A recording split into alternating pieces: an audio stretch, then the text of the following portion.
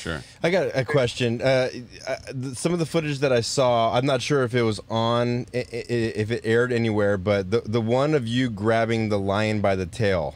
That was on Wildboyz. That was on Wildboyz. What is this? It was Steve-O. Yeah. There. What's the story behind that? Why grab a lion by the tail? What?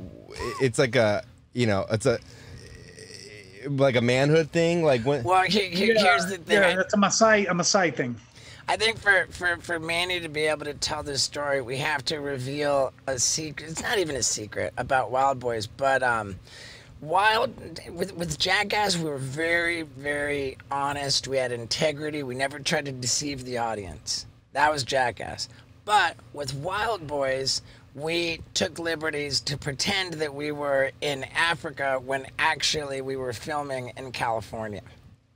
And it wasn't because we wanted to lie to the audience, In fact, when we went to go film the pilot for Wildboyz in South Africa, we brought that two-man zebra suit and we wanted to go on safari and have a lion there. And we quickly found out that a lion in the wild on safari in Africa, you don't get in a fucking zebra suit and fucking try and play around with that thing. No.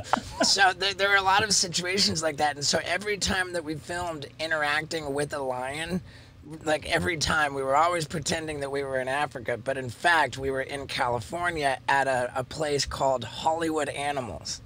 And so the lion that Manny grabbed by the tail, I mean, you could say it was a tame lion, but there's really no such thing as taming a lion. You look at Siegfried and Roy, their tigers messed that dude up. But in any case, it wasn't, that didn't happen in Africa.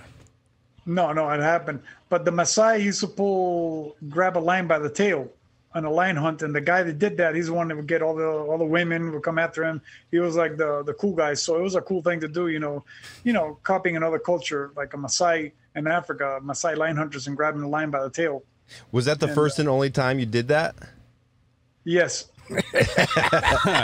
Also, for the record, it's still a cool thing to do. It's not a good idea to grab any lion by the tail. You grab a domesticated zoo lion by the tail, he's liable to turn around and bite you in half. Yeah. He's fully loaded, fully clawed, and the people there said, you're on your own. Yeah. It's called Steve-O's Hot Sauce for Your Butthole.